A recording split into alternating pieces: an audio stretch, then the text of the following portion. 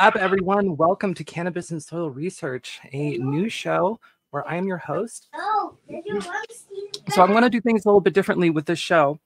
What we're going to be doing is we're going to have like rotating co-hosts where we bring on different talented people, consultants who are very skilled in like a niche area of cannabis cultivation and soil sciences. And each week, every Sunday at 4:20, we talk about a very specific research paper, something cutting edge, specific to that person's specialties. And then we discuss it. We talk about, the implications, and also like some experiments maybe that we're working on or that we can implement from the research that we're discussing. This week, we have Kevin Jodrey. Thank you so much for being on here.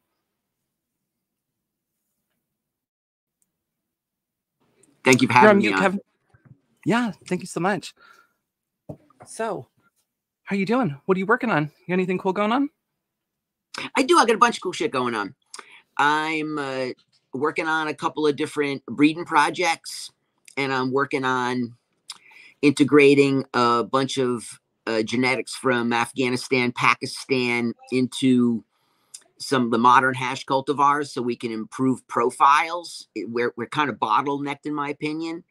Mm-hmm. And we've also done so much work from indoor-centric operations that we've lost natural resiliency.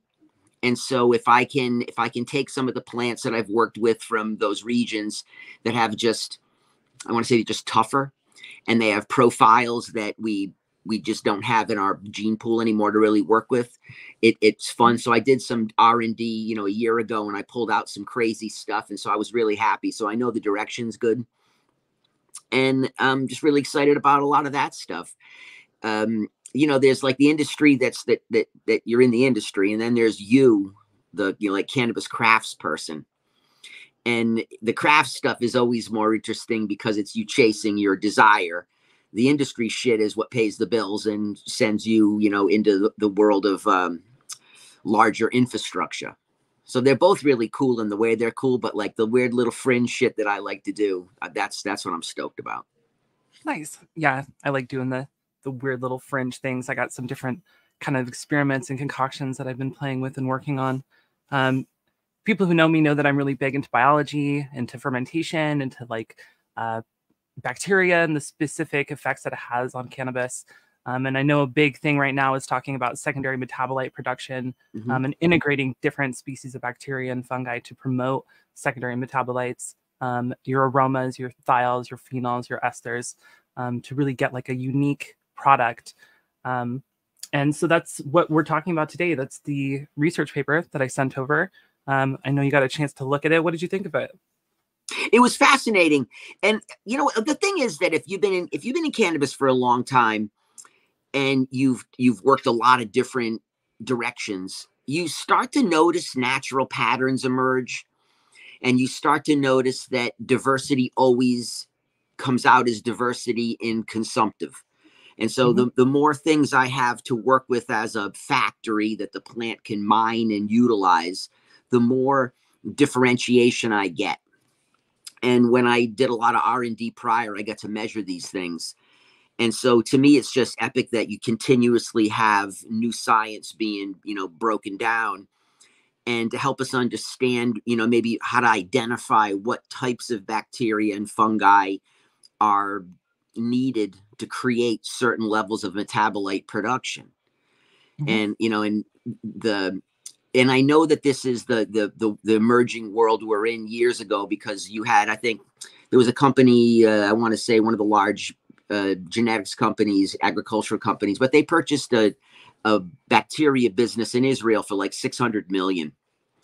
And it was about really patenting and controlling microbes that have been chosen and selected to do certain things. And so when I saw that occur, I just knew that we had barely scratched anything on this, because mm-hmm. that investment was so massive that I realized that that's probably our next, frontier, is to really understand how do we work with the consortium, the microbial herd, and mm-hmm. be able to actually, use it in a positive way. And I got to meet some people locally in Humboldt T-Lab, Luke, and he had done a harvest and had multiplied bacteria that had given him greater FOS uptake. And so he would be able to sell you bags of this product, and then you'd be able to brew it with the idea that we're going to get, higher FOS uptake. And the only way we would really know is if we were able to, do a control and a non-control and measure. But the point is that you already see people, going into the science and pulling out information and then trying to utilize it. And we just need to be able to have scientific proof, so to speak, so we can really say, hey, does it have an impact or does it not? Does it just make us feel good? Because sometimes feeling good's important as a cultivator too. Yeah, definitely. And it's important for people to know that anyone can do these things. Like, we can culture different species of bacteria that we can introduce into our gardens to promote very specific outcomes, like phosphorus solubilization. That's actually something recently that I've been playing with, is taking species of phosphorus solubilizing bacteria, introducing the enzymes specific to those species, as well as a phosphorus source into a barrel, and letting it ferment over time, and then introducing it to my plants. I've been watching a lot of that stuff. You see, I think that you're probably, in my opinion, I would say you're the most cutting edge person I know in this in this field. It's true. It's just that what you're doing is you're not afraid to dive all the way to the bottom, and you're constantly, bringing this information out. But what you do is you present it in a really easy to understand way, because you have to have people that are in the fringe. I live in my fringe, right? And so what it does, it lets people tap into where my mind spends its time. And then what I get to do is I get to check out your work. And I was just fascinated with some of the way you would do in fermentations of specific plant material to drive specific uptakes. And it was just such a thought out process that it was awesome, because I want to be able to develop these abilities in my own life. And so to be able to see how you're approaching it lets me realize, hey, I could start here with this and I could work towards a goal. And it's incredible. The world of biologically driven plant is just beginning for us, because we went through the chemical warfare for so long. Literally scratching the surface, right? Yeah, we really don't know anything. And I admit that all the time. Yeah. I'm not a soil scientist. I do the best I can to understand what I need so that I can get good results from my crops. But when you're spread out, you have to be able to make it work for you as well. And so you do it in a more simple method. But, the ability to be able to create a driven system like the ones that you work on, to me, it's just, it's the culmination of craft and science together. And I see it through you mostly because you present it. But I meet a lot of cultivators in the US now that are, fully biologically driven, ferment driven, and at a 2, 3, 4, light level, small outdoor patch level. So the change is here. You're seeing the new growers coming in, adopting those methodologies, because at the end of the day, what they're getting is better product in the mouth, in their opinion. 100%. And, I try to encourage people to think outside the box and to like integrate different methods, different, food sources for microbes, polyphenols, polysaccharides, to kind of tailor or encourage specific growth of like bacteria that feeds on those specific food sources. And to use like things native to your surroundings. So like integrate what's cultivating around you, like your natural, plant life, to create a topographically unique product. Because as our soil compositions are different, we're going to have different genetic expression. Slightly, we'll have a topographically unique terroir, right? In our cannabis, from integrating, just having a unique approach to our cultivation practices and our unique light spectrum and soil composition and amendments that we use. And that kind of leads us into our conversation on the research paper, because they're talking a lot about specific profiles of biology in the soil and how it affects the specific expression of these secondary metabolites, as well as they mentioned topographically unique endophytes and how they create different expressions in the cannabis plant. So not only are we seeing light spectrums that create terroir, but we're also seeing local endophytes that are specific to that region that are also creating a new expression as well. And they're talking about identifying, isolating, culturing, and introducing them.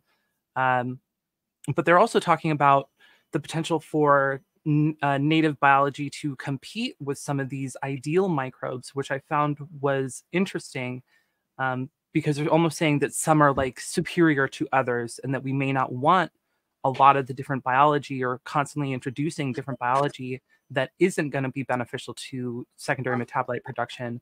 And it might be better to like isolate, find them through DNA sequencing, multiply them, and then introduce them specifically, which I thought was kind of interesting because so many people, we do things like putrefaction of plant matter, like in a Jodrey liquid fertilizer, or we do an aerobic compost tea or an anaerobic fermentation. And we don't really know like exactly what species are in there based on whatever inoculant source that we're using. And we could be interrupting processes or competing with biology that is beneficial, that we want to have thrive, but now we're creating an environment where they can no longer, they're competing for the same resources. You know what I mean? Yeah, I do. I think it comes down to your native bacteria, your native microbial population that's adapted to that location with all factors. Mm-hmm. And so for us, when we take a look at a thing and we say this particular bacteria that we've identified affects calcium or magnesium uptake. And so we say, okay, that's a positive thing for us to enter into our system because it has a result we desire.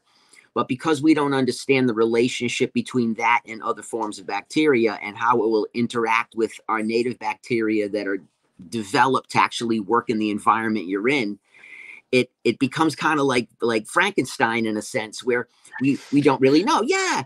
And so for me, we don't really know. No. And so for me, whenever we build the bags or the beds or whatever we're using, we're always trying to begin the process with the leaf litter from the hill. And so I basically gather up the local leaf litter that's all fallen underneath, and then I brew that.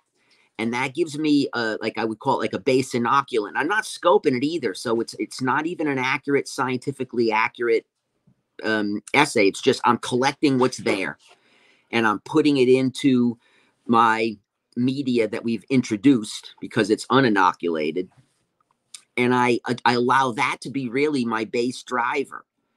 And anything that I want to add from then, I can add endophytically through foliar application so that I'm able to at least have some ideas of these things have this impact. And because I'm adding it through the leaf, it's going to have to go through the plant, exit, come out through the root, come back up inside. It'll create that cycle. I should have less overall impact and risk. But without having like a soil scientist on site to where you're scoping everything you're doing and you're really able to take a look at a cross section of soil and then say, when we add these bacteria, we add these fungi, what happens to the population and what is the bigger picture? And I think that that's what's like so interesting about the white paper was it said, hey, in a vacuum, these things control these things. And what we get is we get higher measurable levels of these particular things. Mm-hmm. Does that mean that the human who consumes it is going to be impressed with what was increased? And so when we look at what, yeah, because at the end of the day, when we're artificially driving, we're creating larger populations that would normally be there. There's not something that's creating it. We're inoculating to increase a pop. Mm-hmm. With that increase, does that mean that what it's gathered is going to relate to consumability? So like when we measure these things, for me, it's always like, it's fascinating because when you play with science all the time, right? Like I get to work with science teams. Science says this right here is the one, but when you consume it, you're like, I wouldn't buy it twice. So yes, it's incredible in every aspect you're defining, but in the one key aspect that the customer cares about, did it give it what it wants? And so that's like the beauty of this riddle, because really we're trying to say, hey, we can learn from all this this new science of how to look at a soil and look at some of the most complex chemical reactions in the world occurring in a teaspoon, and then really figure out what's the value to the individual. Because I mean, at the end of the day, like if I was growing cannabis for visual, or I was growing it for biomass, a lot of these things, you know, would be the way you would steer. But because we're creating it for consumption, you know, what really defines metabolite production that reflects in the consumer's enjoyment? Yes. Yeah. That's like, to 100%. me, that's the riddle. That's really the confusing one. Like, why are some places better? I just got the indexes back. Well, I got the soil back from Pakistan. So it just got to me here in the US. And so the idea is to be able to take a look at that soil and see if we can have it assayed both in whatever's left biologically, it's been kept cool, and then minerally. And then maybe that'll give us some insight as to what are we really, you know, looking at from the base genes that we use now. And so it's not to like replicate it, but it's to understand it, because I'm just like, why are those profiles so much more profound in person than when we play with them? What are we not doing? And we probably wouldn't be able to replicate it because we're not in Pakistan. No, exactly. We don't have the entire system. Yes, there's so many different aspects that stack on top of each other. There's so many different elements at play when it comes to like plant cultivation and cannabis cultivation, you know, between our profiles of amino acids and enzymes and biology, mineral composition, clay and sand and silt, and you know, our specific aeration, like our worms, you know, like species of worms and populations of worms and biology inside of the soil. Like all these things stack up on top of each other, as well as just a profile of nutrients itself, which can vary place to place and create different expressions. In the paper, they talk about potassium deficiencies actually creating like a stress that increases potassium in water levels. That's right. And so like stress, you know, like stress levels will change the way that the cannabis expresses itself and tastes in the end. And at times can be more flavorful or have more aroma when they're stressed at certain times in their life, which if you're growing up, and if you're growing outdoors, like you can't really control that. Well, I'm all excited because it's to me, it's the issue with crop steering. So right. So like when and it's not, I'm not anti-crop steering. It's extremely effective in what it does. It allows you to have control, but you're also managing stress, and you're trying to minimize a lot of the stresses by making sure that we're at optimal water, optimal uptake. And what I've noticed is that because everybody's running the same basic crop steering methodology, cannabis kind of tastes kind of similar. And it's not just the genes. It's the same issue I have with when you're volatilizing a concentrate at a set temperature. It's the same as a vaporizer. You're only getting a single swath of profile because it's what is in that range. And it kind of makes it very similar. And so that's what I had a discussion with someone that a really successful indoor grower, and he produces beautiful product, but he's kind of the old way of, you know, he measures his runoff. So I call it like steering by reverse. So he's a chemical grower, indoor chemical operation, but because he steers from reverse and he's not really monitoring the water content in the same way, he's allowing there to be more stress fluctuations within the plant's life cycle. And by not using some of the tools that are used to optimize, he gets a little less quantity of flower, but he gets a far higher level of customer enjoyment in flower, which is what his brand is known for. And so we were having this discussion about, you know, what's the impacts when you use tools, they give you a result.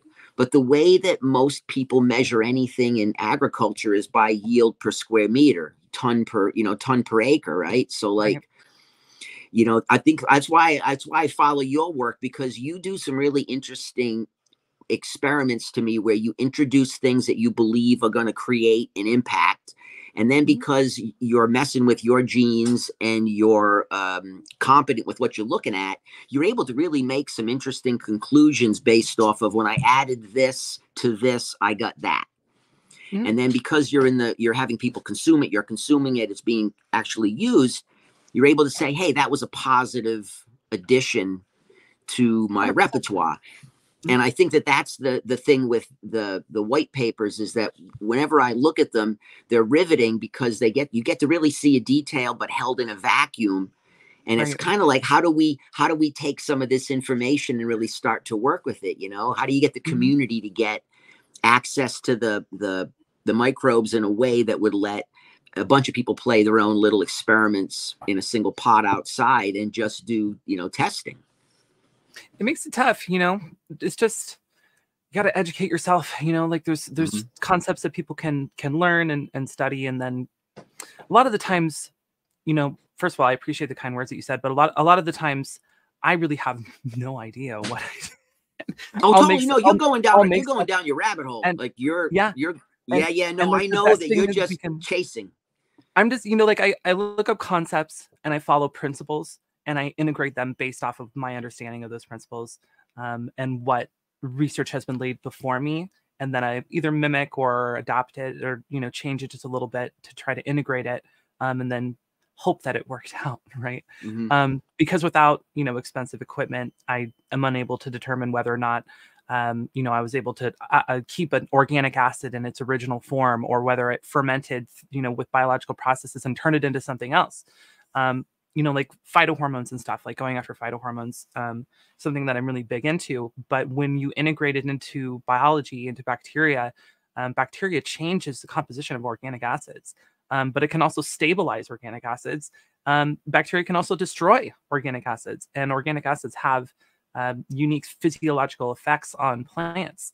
And so we chase after these specific inputs that have these profiles of organic acids or phytohormones, which are just organic acids, and we integrate them into systems with complex biology. We really don't know if they're changed, if they're stabilized, or if they're destroyed. And so you kind of got to just hope for the best all the time. And the best way that we can deal with that is, or just to kind of like move forward, is to see a beneficial response in the plant, right? Like I added this thing and I saw a response in the plant.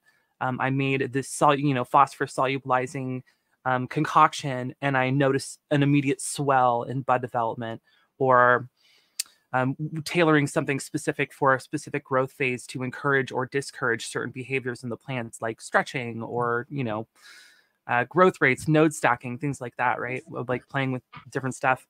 And really the best way that we can go forward is, did it work? Did we accomplish what we were hoping for? And a lot of the time, it's really hard to tell. It could just be very specific to the genetic. Some genetics may respond to things different than others. And there's just so many variables that we work with in soil, between, everything that I had mentioned earlier, all the different mineral compositions and soil compositions, everything like that. So it's just kind of like, have an idea, chase it, go for it, integrate it, and see what happens, right? And that's what I try to just encourage people to do. But it's a fun game to play, but a lot of the time, who knows what we're actually doing? Like it's so complex. We barely know what's going on in the soil beneath our feet, which is one of the things that fascinates me so much about it, is that it's this infinite world that's changing and adapting and evolving constantly. And we're just kind of like watching it in wonder, just hoping that we can understand it and utilize it to the best. Truth. No, I got lucky that I got to do a couple of tours with the regenerative science group, and it was fascinating because all of them were really brilliant in their craft, and they've been very successful in their respective areas. And it was just so neat to see how big that area is when you go from Elaine Ingham, the world of aerobic, into like Alan Atkinson, the world of anaerobic. And how they both work. Somehow the miracle is they both work. Yeah, right. They both work. And how do you determine what that word means, and where's the line that separates it? And it was just really interesting to see how many different ways there really were to achieve a result. And as I started to, be able to be more and more aware of all these different ways people have figured out how to drive natural agriculture, as I started to do more travel globally to work on projects, that was the methodologies that we used. And each situation was just so unique to the situation, and it was infinite. And that's what makes, you know, what we do so interesting, because really, I don't know if you have the ability right now scientifically to really do a complete essay if there's a billion microorganisms in a teaspoon. Yeah, right. Yeah, right. You know, and so yeah. So to me, you know, I think that's what's so interesting, is that the science is helping us understand what particular bacteria did what. We noticed that this had this impact, kind of like what was the it has a funny name, mammoth P. So Yeah, mammoth P, I think mammoth P has like a 15-16% increase compared to control on your phos uptake. But it was because he identified specific bacteria, species. yes, that would you know, serve a function, and then he put it into play, and it's been, and I've never used it personally, but it's been a very successful product in the world. And to me, I think that's like one of the a side of the stuff that T-Lab, you know, Luke was releasing, which was also phosphorus solubilizing bacteria. You just, you know, it's the beginning of it, where people will be able to say, hey, if I want to operate in this fashion and use it, and, you know, give it a shot and see, do I get the impact and the improvement? But like for me, being outside, it's a little, to me, it's a little different, because outside the complexity is so wicked that at the end of the day, I'm really hoping that all the microbial populations that are around the farm are inhabiting my plants. Right. You know, I want that symbiosis. Yeah, because I know that we've noticed in what we would call like the scent and flavor of the triangle, where there's subtleties you can pick up from farms that are near madrones, or they're near fir, or they're near oak, and you really start to see it in the cannabis.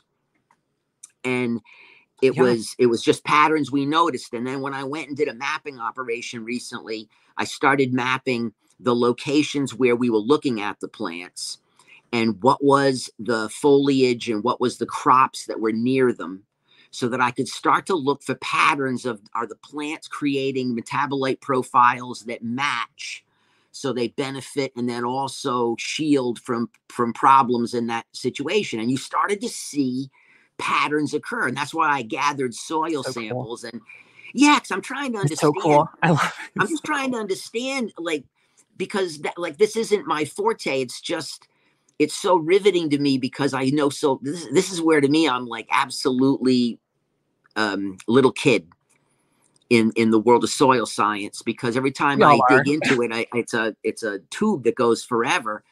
And I'm just trying to understand better how these things relate to what I work with just plant development. And so for me, if I can understand better the relationship between the bottom end and the top end, then I have an idea of really how to position this plant into the world that we're using. Because if you're not going to use these methodologies, then you're not going to get the same result. Right. Yeah. So, yeah. And that was something that was kind of mentioned, or they kind of touched on some of the things that you were talking about, where different plant species themselves have different biology, you know, living in the rhizosphere of the, you know, of the plant. So when you have them surrounding your garden, that specific profile of biology and the specific compounds that they secrete and how they physiologically affect our cannabis plant will change its expression to make it unique to that area, like you were discussing.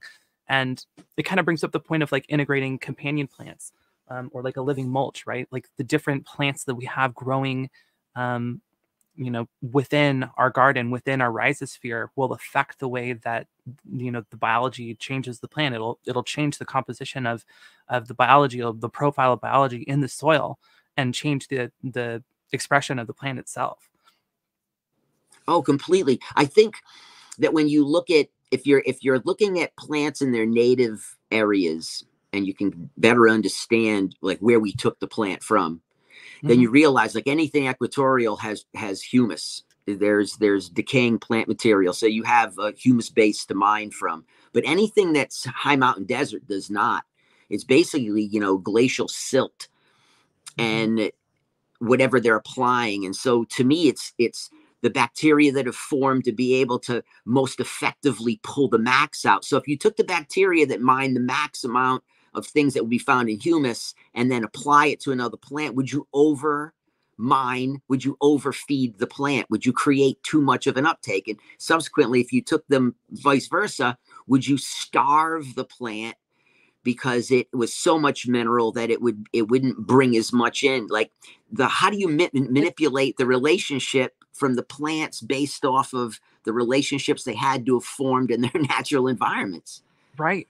100%, you know, because the difference between like medicine and poison is dose, right? And the same thing is with plants. Yes. You know, like auxin is a growth hormone, but if you pump a plant with auxin, you're just going to kill it. You know, or there are herbicides based off of auxin, and it's a fine line to walk. And oftentimes we're just kind of hoping for the best, creating different application rates and experimenting with different things. But you know, you add too many enzymes to your soil, you're going to see your plants burn. You can melt the worms and melt the roots in your soil, adding too many enzymes. But they're such a crucial part of nutrient cycling, as well as creating a foundation for biology to thrive and to multiply in. They're crucial. But add too much, and you ruin your harvest. You ruin your plants. I've done it before. You know, we're kind of just playing with fire sometimes. How do you record and then, you know, improve? Are you noting that when you did your application, you put X amount in, and you then notice that, hey, I destroyed my rhizosphere, next time I'll go less? Is there a rule of thumb with decreasing from? To me, like, you always have to go into small. Yeah, like once we know where the far end of push is, we can go back that luxury consumption zone and find out where really no more inputs make a difference. And like, that's the sweet spot. Well, it's also like the kind of enzyme that it is. So what I did is I added too much of a proteolytic enzyme, a protease that breaks down proteins into amino acids. And when I did that, it broke down the cells of my roots and killed my plants. This was a fermentation of pineapple. I did this probably like 10 years ago now. But I did fermentation of pineapple, which has, you know, a very strong protease. So you can add, you know, pineapple to, you know, some kind of protein source, and it'll actually break it down into amino acids. But in too strong of concentrations, giving it to your soil, you can kill all your worms. You can kill all your plants. So to answer your question, though, really just start small. And if you're using something that you're not familiar with or haven't used before, start small. And familiarize yourself with like the composition of whatever input that you're using. There's a website called Dr. Duke's Phytochemical Database where you can punch in whatever plant that you're using, and it'll give you the phytochemical breakdown with all the organic acids and all of the nutrient composition within that plant. And I encourage people to always do that when you're making something new. So like, for example, you know, there's juniper trees around me here. And if I wanted to like use the berries from the juniper trees, I think it would be prudent of me, and I have before, look up the profile of the compounds inside of the juniper tree or the juniper berries, and see if it's something that's going to be beneficial or something that could be potentially harmful. And, you know, we're given this long list of chemicals that most of the time, you know, we aren't familiar with. But thanks to like AI and stuff, you can plug those lists of chemicals in and, you know, talk to, you know, AI about like the physiological effects that it can have on plants or interactions with soil microbes and stuff like that. A lot of the time the answer is we don't know, because there's so many different variables and factors and interactions that we can't predict or understand or have been experimented with, because the world of soil is just so vast. But there's some really cool techniques that we can do now to work with these concepts and kind of push forward and integrate new things that haven't been done before. A lot of the time, you know, we see people do stuff online and we're like, wow, that's really cool. I want to do exactly what they're doing. And it's great. And I love it. And I love that people have improved their gardens with these different techniques and stuff. But I encourage people to like make your own stuff, like come up with something like on your own, you know, like that makes your garden very unique with your approach, so that your flower doesn't smoke or taste like anyone else's. And earlier you were talking about crop steering and how it kind of creates like a really consistent product that can potentially taste the same.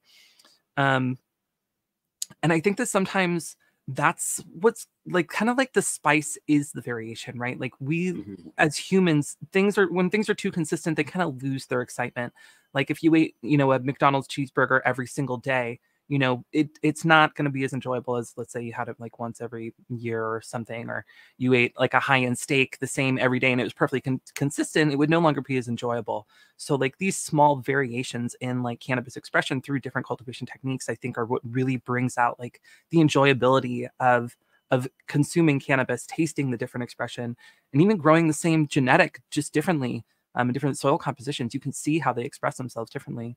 I was growing a Gelato 41 cut here this year, and I had an older soil that had been sitting on this property for like 10 years. And then I had my brand new soil that I had built I guess it's not brand new, a couple of years ago. And the expression in the Gelato 41 plant was completely different. Like the structure was kind of the same, but like the color was different. The aroma was different. The complexities, the profile were different, and how it like retained its aroma changed. And as it cured, like they took different paths just because the soil composition was different, but the light spectrum was the same. I did everything the same for both of the soils, you know, in terms of watering and adding teas and all that stuff. Yeah, just like ranting at this point, but there's so many different things. Good. I want to say though, before we go any further, have if Pete's on, and have him list that website that you just said. Oh yeah, sure. Yeah. Put that listed on the screen. So this way, because that's priceless. This way that people can grab it when they go dig, because that's what you need to do, is you really need to be able to ask, hey, before I start, because I went on a run. I started researching this stuff years ago when I had heard about people in the Philippines that had cultured an indigenous microorganism species that they utilized in their ag, but they passed it on like sourdough. And so they would pass this culture on, and they, that was like a century old, but they used it for their farming. And so I was riveted, and I said, whoa, I want to start mining. And so I created my own IMO stuff, and I went on my own dive into let me go and grab microbes. And as you go through the process and you start doing your brews, you start realizing, whoa, I went too far with something and just smoked that crop. Right.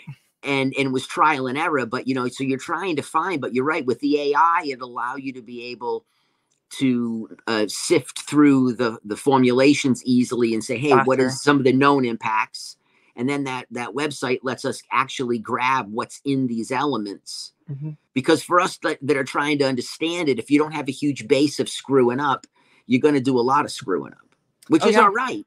It's just that there needs to be some path to like fruition, and then you start to find your path, but a general path to get there, so that you're able to say, okay, we're at least succeeding, and now we want to refine.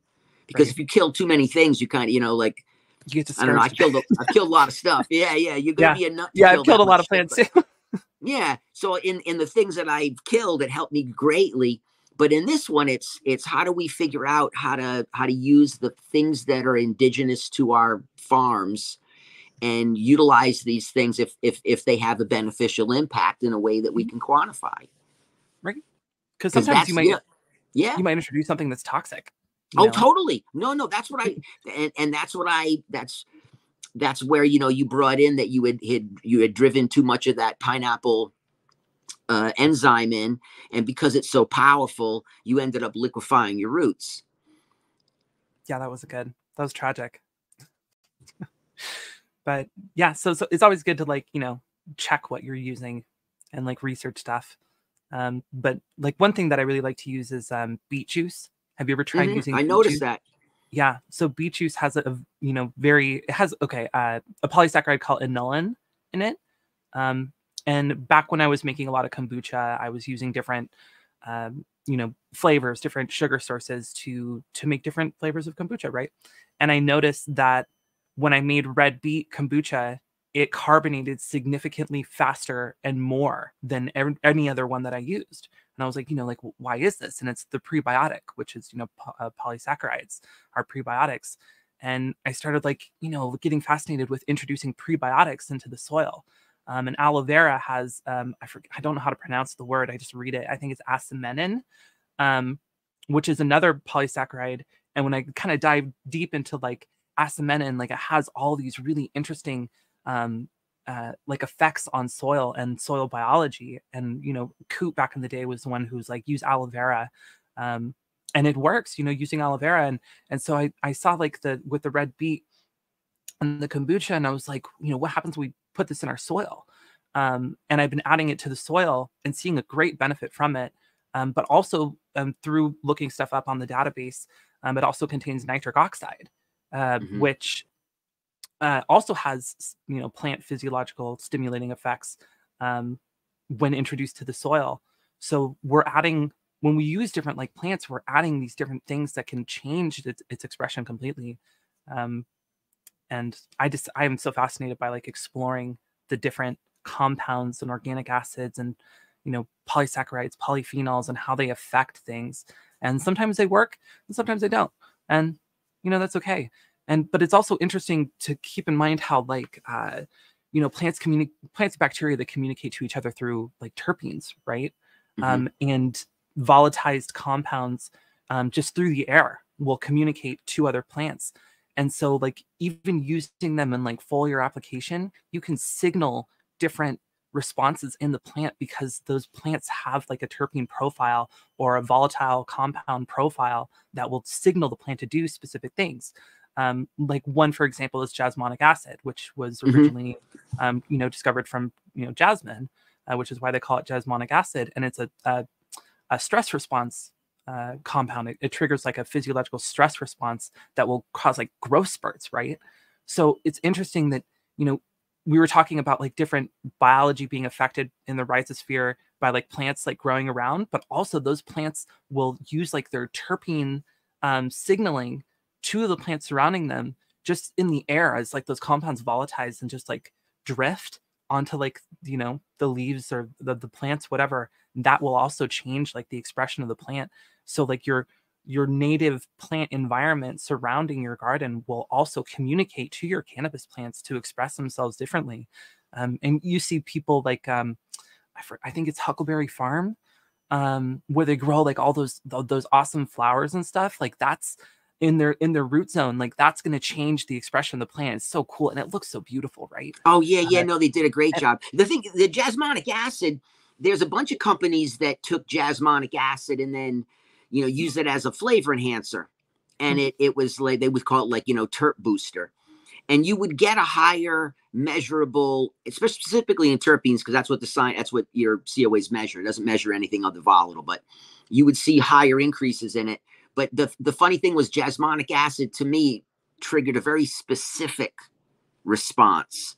It didn't make the profile of each plant so much broader. It made a very specific range within each plant very similar. Really? And it was, yeah. So jasmonic acid used to be hella popular. Everybody was using it to get a louder signature, but you could always tell the people that used it because it was loud in a very narrow band. All the other odors were present. Yeah. So to me, like jasmonic acid is a signaler, but it only signals certain things. And so like, what are the other things that we can utilize in that same vein? Right. Because that's what I didn't like about it, was that I knew people that had companies that made the products, and I just read the label and said, wait a minute, this is just jasmonic acid. Was it isolated jasmonic acid? Was it just jasmonic acid? Yeah, jasmonic acid within, and they might have put a couple other things in there so that you have the idea of complexity. Yeah. And cannabis marketing's cannabis marketing. But at the end of the day, the product that was doing the driving, the substance was jasmonic acid in it, but it produced a very significant impact in a very specific way. And so I didn't see like, it didn't make OG more OG. It made OG have a certain profile. It made Blue Dream have a certain profile. It changed it, but towards a specific direction. And it always made me wonder, are there other substances that if we understood how to use them, we would be able to, trigger and drive the plant in its natural desire, meaning that if we're trying to take a plant that has a fruit profile, ester based, how do we find the substances that make that particular response better? Right. So I mean, a lot of those compounds, you know, that are biosynthesized, like in the trichome head, they require very specific enzymes to be present, which are, you know, built off of, you know, different compounds below it. And if they're not present, those enzymes can't be, you know, made. They can't be made by the plant, and then you're lacking that expression. So I've been curious as to if we can identify the very specific enzymes that are being used to create these very specific, you know, volatile compounds, and introduce them to the soil or the leaf surface, if it would promote that very specific terpene or very specific aroma. And then, you know, at that point, like, can we just make anything smell like anything? Or can we have very specific tailored concoctions that make an OG more OG, or a fruit more fruit? Or can we add a gas element to a fruit or to an earthy, you know, like what is the plant actually capable of doing? What are its genetic limitations? And can we change that through different things that we're feeding it or applying to it?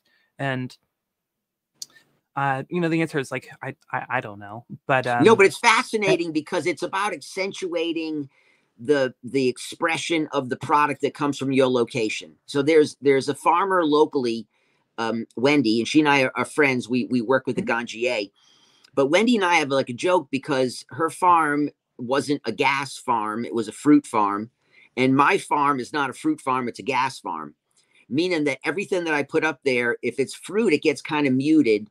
But if it's fuel, if it's which is really like stress response, it shines.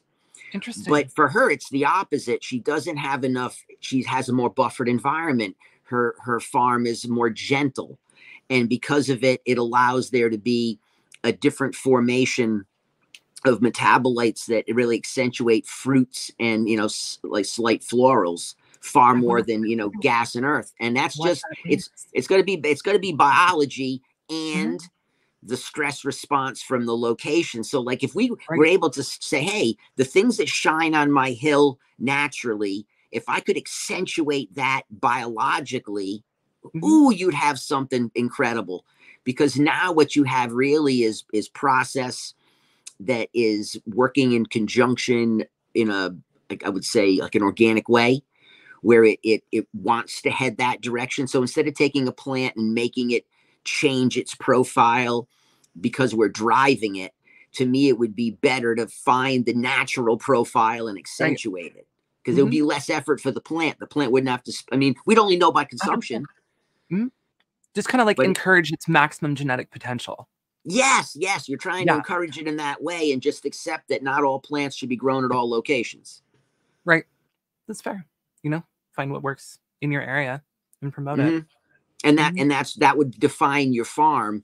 And really, you know, you would have like a true SOP, because you would have a biological plan. You'd understand the macro environment and how it was impacting the organism. So something that was talked about in the document also was that there are specific species that are present in the soil in the rhizosphere during different growth phases of the plant.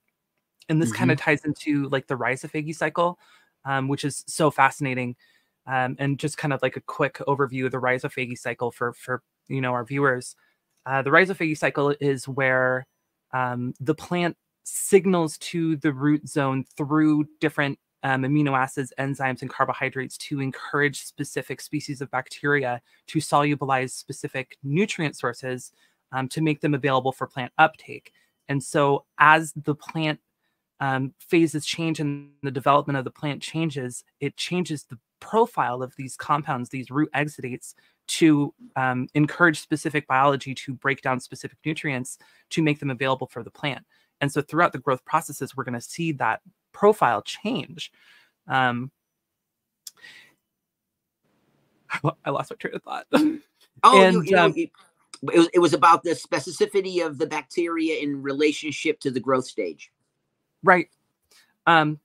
So it's interesting, like at times it makes me wonder, like, do we want to introduce specific bacteria constantly, or should we just let the roots, you know, communicate by themselves? Like the more we add bacteria, like perpetually, a very specific profile of bacteria, like in here they're talking like Bacillus subtilis and you know, so on, these different common bacillus species that you see on like bottled inoculants and stuff, are we interrupting the natural cycle of the rhizophagy cycle that is super dependent on these very specific profiles of compounds in the root zone? Like, are we interrupting the functionality by adding bacteria constantly and adding ferments constantly? And perhaps it's better to just set the stage for diversity and like let it go, let the plant communicate with the bacteria itself. I had that. I know I had the same idea, because once I really understood that exudates create the mechanism that it drives the population to increase, because without a food source, you're not going to get more multiplication. And so the plant is multiplying, and then it starves them off quickly, and then they die, and then their death releases what's uptakeable. Right. So the bacteria itself has to perish in order for this process to really occur. And so I said, well, if the plant is multiplying and killing bacteria, then maybe what really is needed is just a broad consortium. And at the end of the day, once we get a colony that's pretty broad, we really don't need to continuously add, because the plant should be able to control what's there through its own exudate uptake. I mean, how it's pushing it out and what it's asking for it to come back. Because it's saying, hey, I need more of this. I need more zinc. I need more manganese.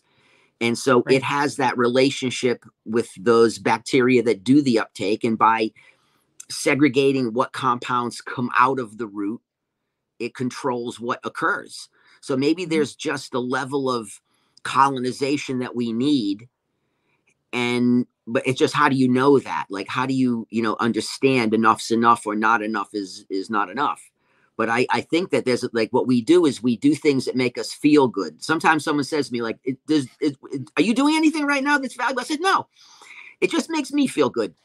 And it's not hurting anything, but I'm wasting my time, but it makes me feel good. And that's part of being a weed grower, is that we get to do things that make us feel good. That are fun. Yeah, totally. Yes. That's so funny. Yeah, it kind of reminds me when I was a kid, like one of my favorite games was like to take a bunch of different plants and like throw them in a big bucket of water. Like we had, or it was like those old like disc chairs, like from back in the day. Like we would turn it sideways and fill it with water and throw like a whole bunch of different plants in there and just let it all like putrefy. And we were talking, like, it was our potion game, and then we would like just dump it on the garden. And I was doing that as a kid, and like it was like my favorite thing to do when I was younger, and now that's what I do as an adult. Oh yeah, no, it's fascinating. You're rotting things down.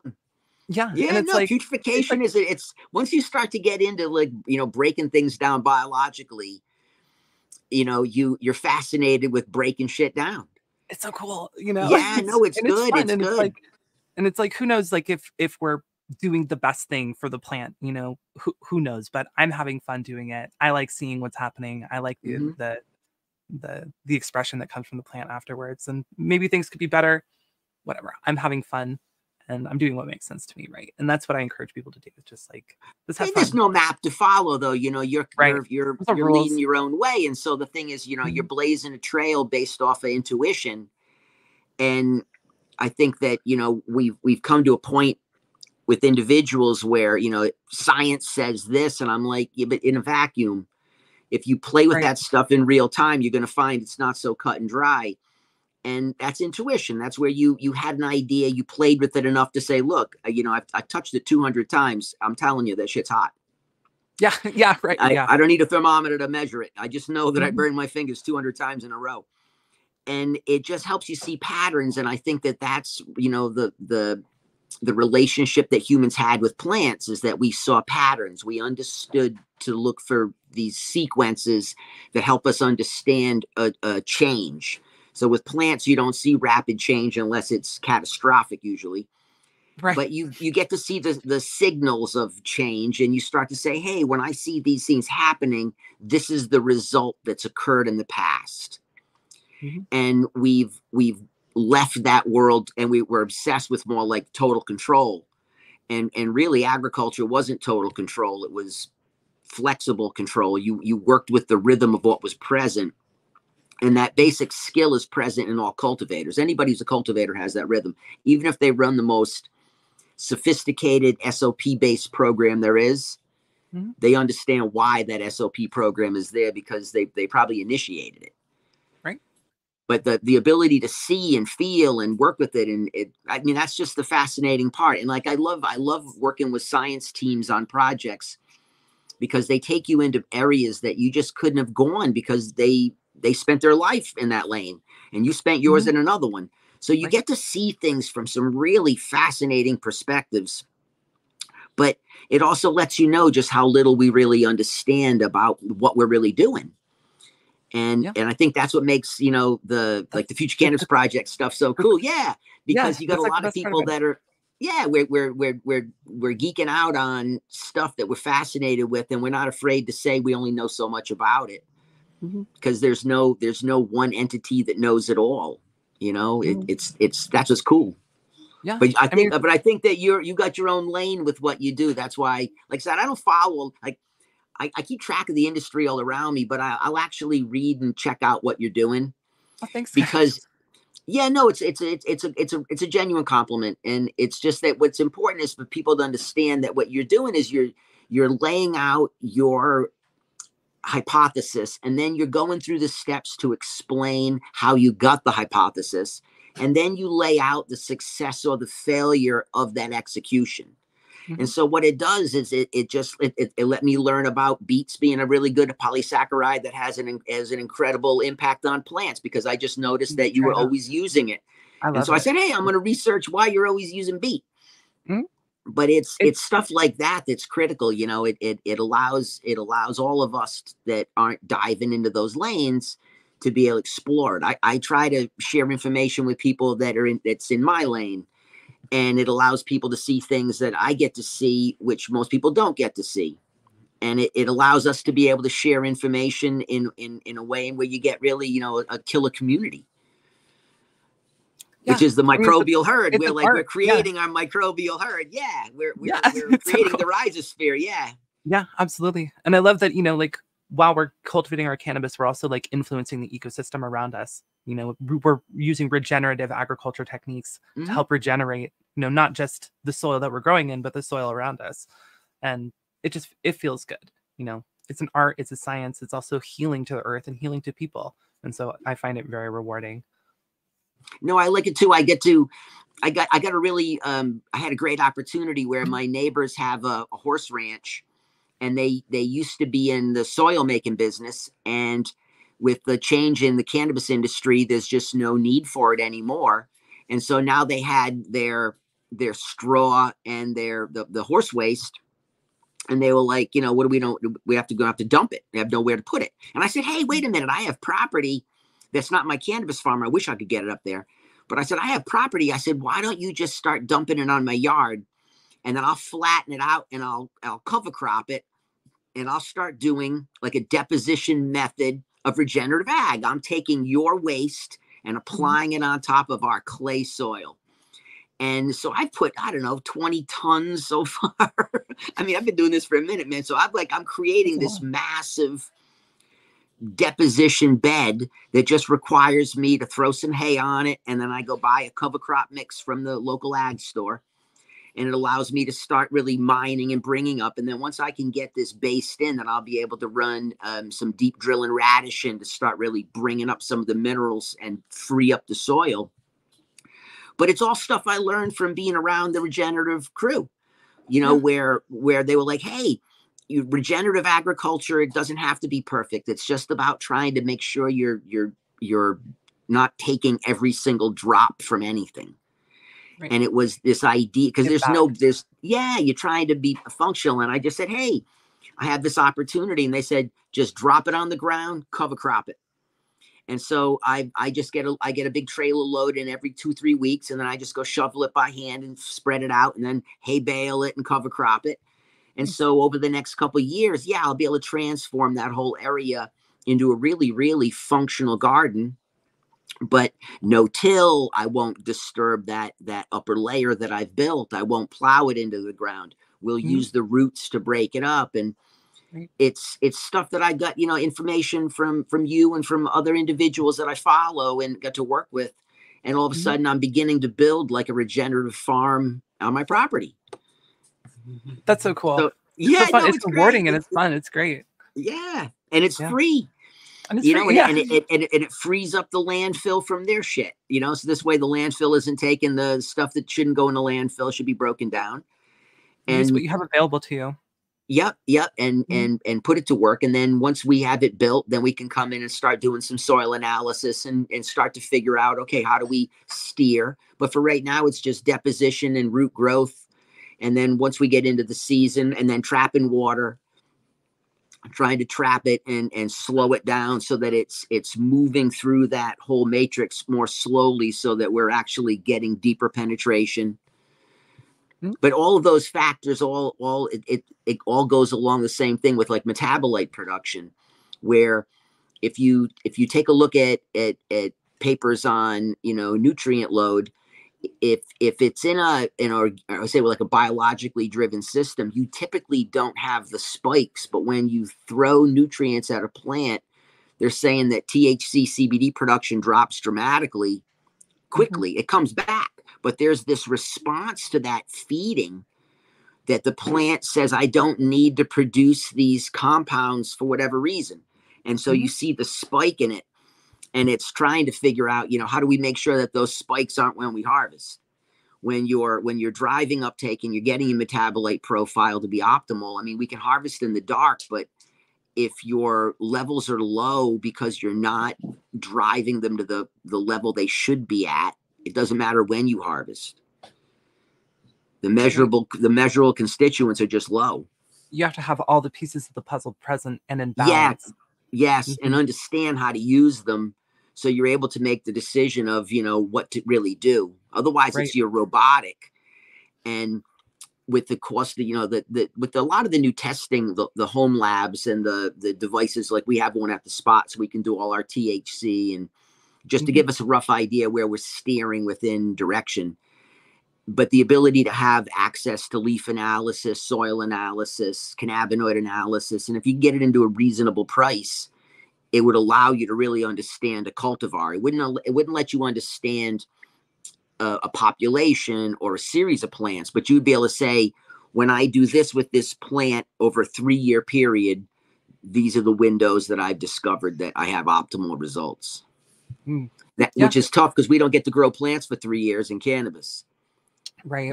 But it's good to take notes and you know, record that. Yeah, it lets you see patterns. And then the pattern allows you to be able to work with another cultivar and say, hey, wait a second, when I lay the 2 data sets together, they're close enough to where I can kind of extrapolate that data and say, I should be able to see this similar pattern occur because of it. So it's never bad to gather it. It's just that, like, if we could be cultivators like normal cultivators, it would be lovely to say, take your cheese and grow it for the next 10 years and be able to really figure out, you know, how do we optimize our bottom end delivery? Like, really, what is needed to get the response we need? Because you need enough food to create primary metabolites, so you get a plant. And then what is now mined for the secondary, and why? Like, that's the riddle that we don't understand. Right. Yeah. A lot of it, like I've noticed, is amino acids and humates. Having enough amino acids and humates while keeping like nitrates down is where I've seen the most like terpene production.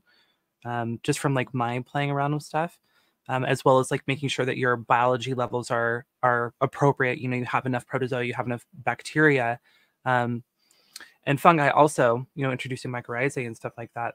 But having a balance of your nutrient profiles is crucial also.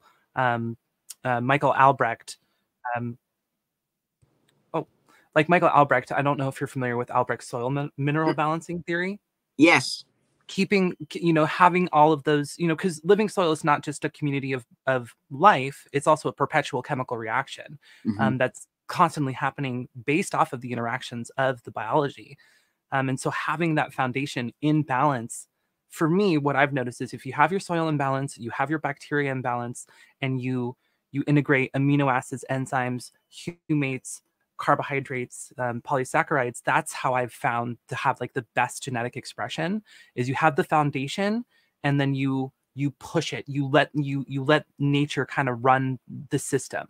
because bacteria, they need amino acids, they need enzymes, they need a food source.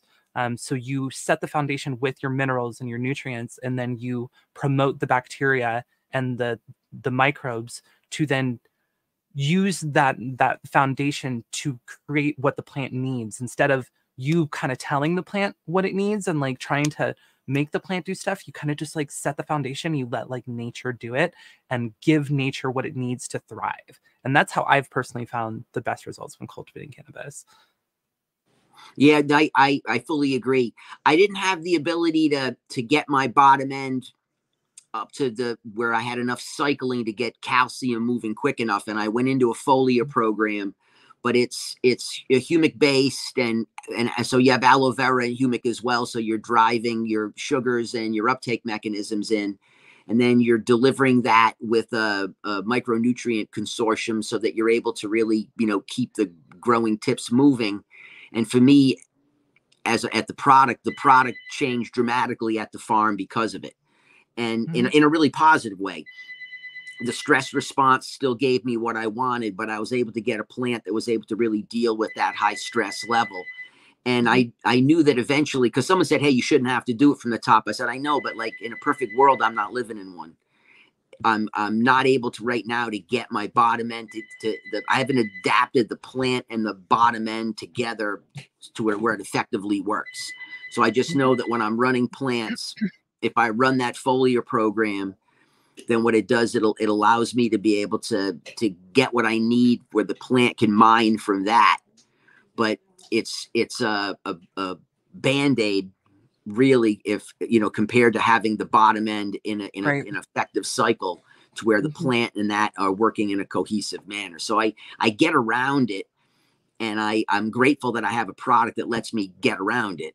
But I know the goal is to really not have to get around it and be able to have the foundation there in place. Yeah.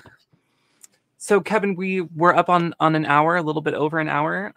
Maybe we could reach out to the audience, answer a few questions, and wrap it up for the evening. Sure, sounds great. Cool.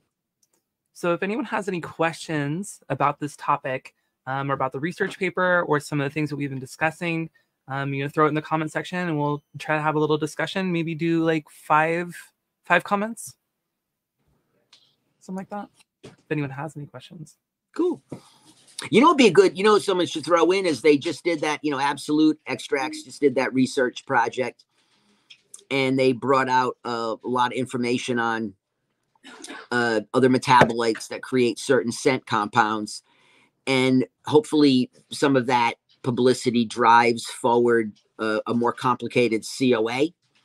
So that what we have is one that's not terpene based, because we know that, and we've known this for a while. It's just that the more studies that come out, the better that.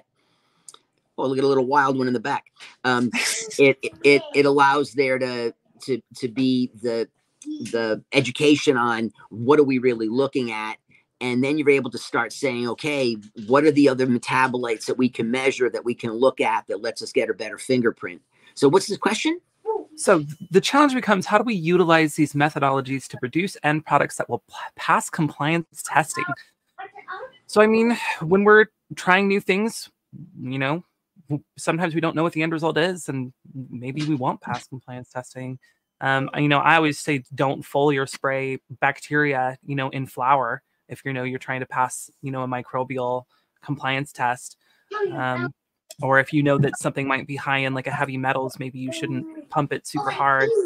But a lot of the time, or the input, like what input are you actually? If the input's not coming from your property and you're sourcing an input, that's another one where if you're picking up compost or any kind of waste from someplace, did that waste come from a yard that had heavy glyphosate usage? Yeah, exactly. It was there, and some locations have heavy arsenic. So like Lake County has heavy arsenic issues. And so anything that's growing in the ground that you would utilize would have a heavy arsenic. And so for a lot of farmers there, they have to be above the soil. They have to create a real impermeable barrier.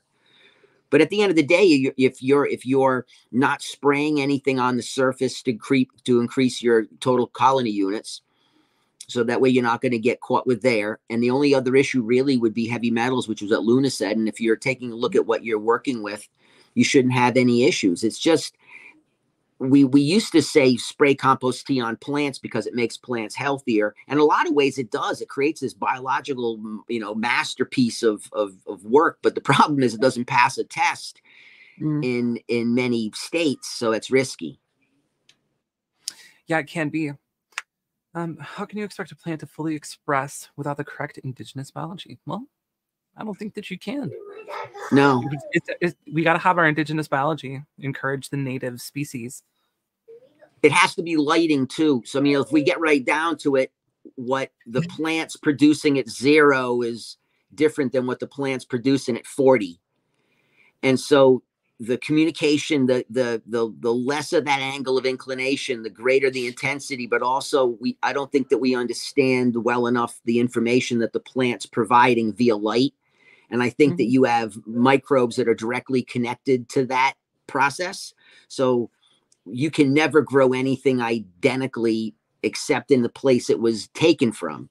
And so that takes all of North America right out of the equation, right? So everything we grow here is, because we're the last on the development chain. So it comes, 14,000 years we have it recorded, but it took, 14,000 years almost to get to us. Right. We're the loudest about it, but we have the least amount of experience and direction. So at the end of the day, the only way you can get a full expression from a plant, it really is to put it in its native environment.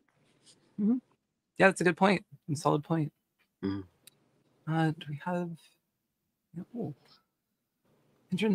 I'm interested in plant biological age, and can we rejuvenate an old plant suffering from genetic drift into a younger, healthy version of itself? So this is a conversation that I've actually been having a lot recently. I'd like to hear what you have to say, and then I'll chime in. Okay. I noticed a pattern that plants that we remember, I grew outdoors like in the late 70s and then, like early 80s. And then we get into the indoor game, right? Where like for 25 years, you were only really running indoor.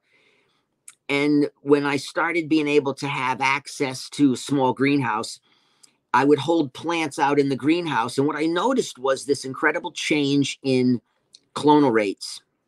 And I started to realize that I was keeping plants in a deprived environments, that there was something different. And then I start to talk to, I get involved with, I was for Alan Atkinson, is like, he helped me really understand this natural process of how anaerobically plants functioned. So I said, if we could take those plants and keep them in those situations, would the plant revert back to really its more raw form? And I got to utilize that theory against hop latent viroid when it was first really identified. They didn't know what it was. So teams of scientists would provide me with plants, and I would put them into these, I would take indoor plants that had experienced this issue, and I would put them into a living soil matrix with sunlight. And what we got to watch was the plants, I'm going to say revert. They would start to shed the cambial layer. You would see new plant material coming out of it, as if it was shedding its skin. And so does that mean it's a genetic drift? I don't think it was so much a genetic drift. I think it's more of lack of mineable materials needed for long-term health and not the adequate light spectrum to really actuate it. Interesting. Very interesting. So I've had this discussion with my friend a lot recently, actually. And I was kind of wondering, because, like DNA, there are chains of carbon, right? And like, the different forms of, acid. And if we don't have the full profile of nutrients available and enzymes available, does the genetic structure actually change if we're if the plant has a deficiency and we clone off of it? Has the genetic structure of that plant changed because it's missing components needed to fully build like the building blocks of the plant? And also, can we bring that back? I've seen in my days in the forums and the Probiotic Farmers Alliance, people would talk about cloning forward is what we called it, where you took, the apical stem of the plant, like you don't top the plant, you grow it out, you keep the plant super healthy and thriving, and then you clone off of only the top, and then you start it again, and you do that over and over again to rejuvenate the plant. But you can't lose vigor, you can't have deficiencies, and then over time you can see a genetic kind of build itself back up, which I've witnessed before. But I've also seen plants like legitimately genetically drift, and not so much that the expression of the plant changed, but the vigor of the plant changed. The yield of the plant went down. The bud structure got poorer over time. But I think that we can rejuvenate it over time through promoting vigor. But I do wonder if we take clones off of deficient plants or sick plants, if the actual genetic structure of the plant has been damaged permanently. And that's something I don't really know the answer to, but it's interesting. It's an interesting kind of thing to think about. Yeah, it is. And, you know, I just know the pattern of when it's not healthy and I biologically charge it and put it in the sun, it usually gets healthy. Yeah, right. And so we can say there's what's occurring, but that what you said is fascinating, because at the end of the day, it's epigenetics. The plant is changing to respond to the environment. Mm-hmm. And does that plant material change enough to where it's a different plant? And if we were to scrub it with like a meristem scrub, would we then get it back to its original source? Or like, because it's hard to really know, because we've seen plants that aren't quite the same over time. If you've held a plant long enough, there's changes that you just don't understand, and you're like, oh, I got you. 100%. It's clone after clone after clone, and the clone that we take is influenced by the environment that it's in. Yeah, absolutely. Good question. Yeah, great question. And we have, I think, maybe do like a couple more, do two more. Last time I saw you, have you looked into it yet? So this is, I did look into it, and this is what bacteria eating bacteria. I think I looked it up, but I forgot. Bacteriophagi. Oh jeez. I guess I don't have enough info off the top of my head to really discuss it right now, but I did look it up and I kind of forgot. I apologize.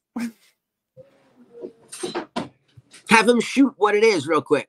Who's ever asking the question, just type it out.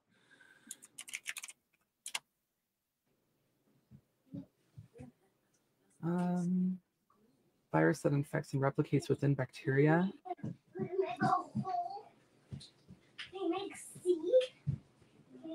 Virus that infects and replicates within bacteria. The juice from canned beets work. I probably wouldn't do that. Just me. I mean, are you canning the beets? Are you buying canned beets? What I usually do is I just either grow the beets myself and just blend them up and strain them, or run them through like a juicer. And I've tried like the mechanical blade juicer. I've also tried like the like mastication juicer, you know, like with like the grinder, whatever, to try to like keep the compounds from being damaged by like a you know, like a blade of like a blender or whatever. But if you go to the store, you know, I like to like kind of peel my beets, whatever, or just wash them really good, because I don't want to have whatever's on the outside of the beets from the store in my soil. But I just like blend up beets, strain them, and water them in. Has Kevin tested or thought about testing his soil on the hill for what microbes are most abundant? Possible correlation to the plant survival in tougher environments? No, I haven't, but it's always been in the plan. It's just, you know how it goes. We had all these killer plans, but then lo and behold, legal cannabis comes in and steals all your money. And so now we're back to working off intuition again. Yeah. But no, I'd love to be able to do an essay and find out why. It's the same where when we do the farm tours with Ganjier, it's all the people that come from out of the area that talk about this profile that they detect in the area. And we just know that it must be the population on the hills. And is it so unique just to my hill, or is it like, does it cover forest? Is it, you know what I mean? Like what we need is, we just need time and a research grant. And if you had that, then great. Yeah, no, it would be incredible, because then it would really allow you to start to understand, you know, why these places that have produced cannabis at this Epicurean level for so long, why are they that? what makes Grass Valley different than Humboldt? What makes the areas in northern Oregon or southern Oregon so incredible? Like, I love growing in Southern Oregon. Oh my God. My gosh. Herb loves growing there. It's crazy. I love growing in Southern Oregon. How the structure of the soil affects the microbial community that can sustain the soil, or how I feel like there may have been a first part to this question. About the microbes, but it's what type of structure, because at the end of the day, the soil structure would determine what bacteria were present due to either oxygenation or moisture levels, right? So you'd have to have a different population in a loam soil than you would a clay soil. Yeah, or 100%. sand. I mean, you know what I mean? Like, but it's the same thing. It's you just gotta have the money to go spend and dig. And I think that's the issue. And it's where we, being able to do it like we're doing right now begins it, because someone might be able to do an essay and then post it. And what it does, it lets us kind of be able to take a look at their data and say, hey, this is what we noticed in difference. And we can't take that and apply it directly, but we can definitely get educated from the pattern. 100%. Maybe one more question and then we'll wrap it up.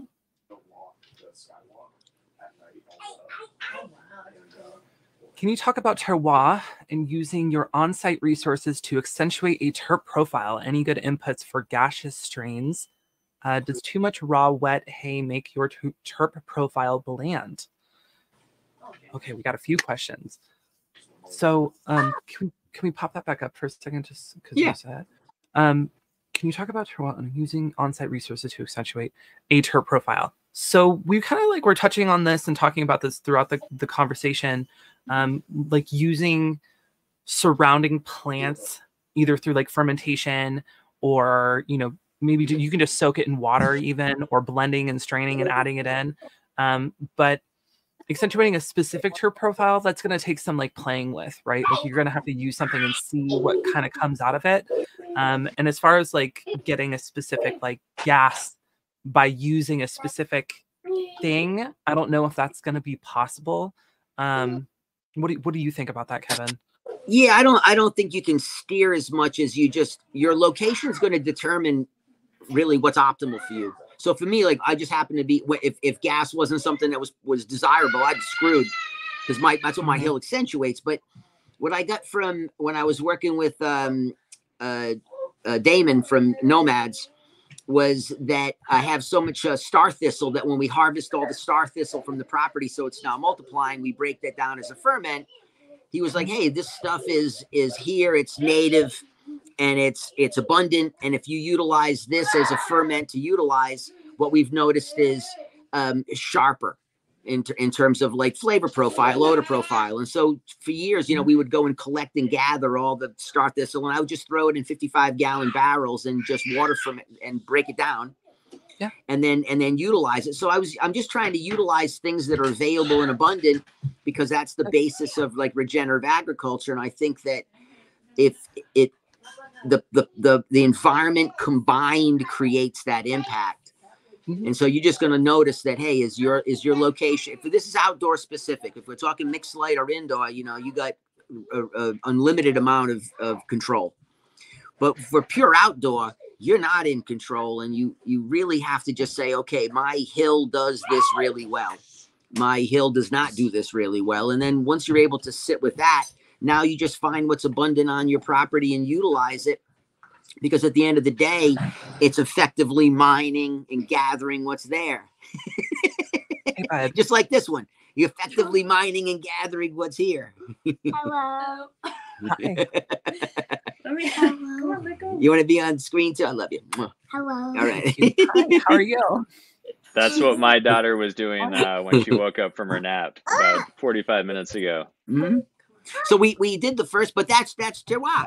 Your terroir says that you should not grow a Cabernet. If it was wine, they would say, hey, when we looked at the grapes along the fields near you, they all scored higher than you because your grape isn't optimal for your soil index. And so what you need to do is adjust. Yeah. And so it's that specific. What we're doing in cannabis appellations is we're trying to create land value. Bless you. We're trying to create land value, but it doesn't hold true in the same way an appellation would in France or one in Pakistan, because the vine developed in response to that soil there. Right. We don't have anything like that in cannabis here. So we can't ever claim it. But what we can say is that our region has an impact on the flower. We culturally are about the flower, and that these genes do this on this location. And so that's where, you as a cultivator, you're having to take a look at your property and produce, if you can, produce something that you like, something that something that you have a good baseline. Do it for 2 or 3 years. You don't get to do your whole farm, but just do that same plant a couple of years in a row. And what you're going to find is, how does the plant respond to a multi-year cycle of impact?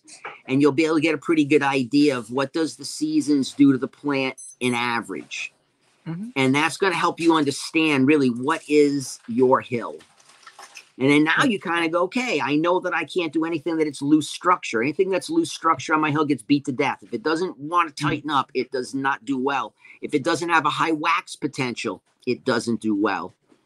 So it limits what I can grow, but it also defines what I grow, which is what the customer wants really at the end of the day, is a very clear product that they know that this is what it is every time they buy it. Mm-hmm. Yeah, and that's interesting. And that makes me think of like building your own custom soil and then finding like what kind of expression it really pushes. Like if you're mixing your own blend and then you grow different genetics in it and you find that, you're getting better gas from it or whatever.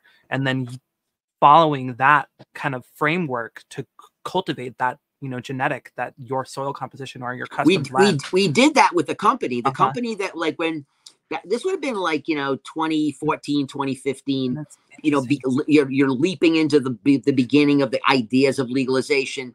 And so a soil company said, hey, we want to build a soil. We want to have you as a tester. And I said, well, check it out. I said, right now, everything's gas. So what we're going to be running is only gas varieties. So what you're really going to be developing, remember this for your sales, is you're developing a gas-based soil. All the R&D is based off of how did it impact fuel.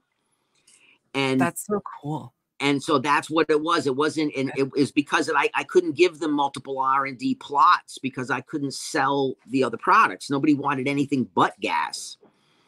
So all the work was fuel based, but the soil analysis, the leaf analysis, everything that was being sent back to that company so they could dial it in was based on the fact that we were producing gas and my hill was a gas hill. So what we would need is like Wendy's operation to say, okay, let's do a fruit. And what happens when we optimize for her situation? What happens when we optimize for mine? When we optimize for yours? Because with your cheese, right? So things that have, that butyric acid, what really makes butyric acid pop? Wow. That's very cool. That's very cool. So you can So what made the fuel pop? Oh, I don't know. He was making the soil. I just knew that the soil blend that we were working with and the mineral blend that we would get back from him was ideal. You see, when you get into it, there's a point in your life where you can only go so deep into each topic, or you just don't have time to live your whole life. And so for me, there's things that I have to be careful. I have I'm kind of obsessive. And so if I get caught up in something, I might not let go of it. And so when I can work with a company that's doing the development, as long as my results are good and it's repeatable and I can work with them, then that's fine. And really it was just them steering their mineral levels and the soil levels. And we could determine it ourselves. All you got to do is do a leaf analysis. Go to New Age Laboratories and send them a leaf sample. And they'll give you your analysis of what's going on with the leaf. And then do your soil analysis. And pretty soon you're able to figure out what do you need to add to get to a base. And then now you're able to start to say, is that base satisfactory? How do I want to tailor it? Mm-hmm. And it should only take you a year or two. So there's a baseline that you grow the first year, and then it's a matter of just fine tuning it. So over a 2-3 year period, you really have what you've set in motion. But it's the same deal, is that the idea that you're and it's not, it's everyone has to focus on where they focus. And so once you get to a point, like for me, you got enough licenses in your hand, you have to be able to say, okay, I need this accomplished. What am I doing? How do we get it here? But for me to sit there and comb through that shit, it becomes impossible. Otherwise, that's the time you would be playing with your kid. That's the time you'd be trying to work on your dispensary. So like a lot of it is working with individuals and allowing them to be able to benefit from the R&D so that other people can also get that mix.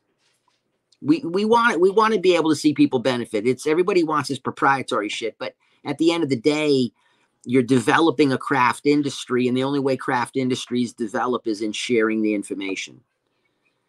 You have to be able to get people to be part of it, because craft isn't about the money as much. Craft's about the identity within the details. And so much of that is the interaction with people. When we add enough money, I don't give a shit if I like you or not.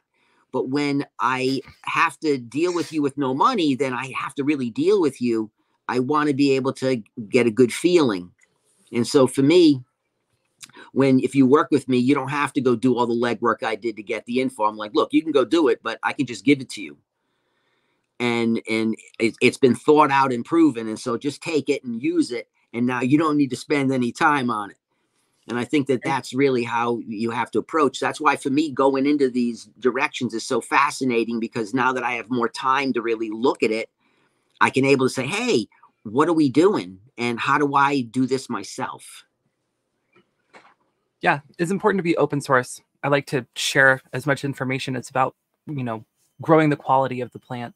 And, we lift each other up, right? One person lifts one person up, the other one lifts the other one up. It's a community. It's a community. And the old community was one built off of secrecy, because we were all trying to, not get caught. And now with the changes in the industry, but the community of people who love cannabis and people who love to grow cannabis, and the idea that you can be unique in your production, not just to say you're unique, but because you actually are unique. You actually have a unique impact on the flower or the resin you're producing. And when I get to see all these small craft operators around the world that I bump into that are doing it, I'm enthralled by it, because it's been, lit in motion by all these individuals. And I'm not someone who lit it in motion. I just got lucky that I got to be around all the people that did, just like you. I get to be around you. And so for me, it's a gift to be part of a community that's filled with absolute lunatics. Yeah, exactly. I love it. All right, so we're up on 90 minutes. Kevin, thank you so much for coming on the show. I really enjoyed chatting with you. We had such great talks. So we're going to be doing the show every Sunday at 4:20. We'll have different co-hosts on. Next Sunday is Christmas Eve. The following is New Year's Eve, so we won't be doing it for the next 2 weeks. But on the 7th, we're going to have Murphy Murray on here, and we're going to be talking about kind of extraction type of research. She's going to come up with a research paper. We'll review it. We'll talk about it. She is a very brilliant woman. If you don't know who Murphy Murray is, look her up. She is a badass. Thank you so much, everyone. She's sharp, man. She's real. I love her. Her and I will just like nerd out on Instagram, like talking at like 1 a.m. It's great. I love her. Yeah, she's a real one. Yeah. So thank you so much, Kevin. Thank you so much, everyone. And please join on the 7th. And Luna, thank you. That was a great show. Thanks so much, Peter. The whole audience is That was applauding. a wonderful show. You're going to have a wonderful series, and thank you so much for having me on as a guest. It's awesome, because I'm one of your fans. So I'm one of your fans, Kevin. Yeah, no, that's what's great. It's great. Yeah, because we're both chasing. We're just chasing what's there in our minds, and it's just fun to be around other people that do so. Thank you so much. And always thanks to Pete for a killer platform. I appreciate you doing the work you do, brother. And I appreciate you giving your time. Yeah, thank you, Peter. So thank you, everyone. And so Luna, we will see you in 2024. Sounds good. Awesome. Happy holidays. Happy night. Bye. Bye.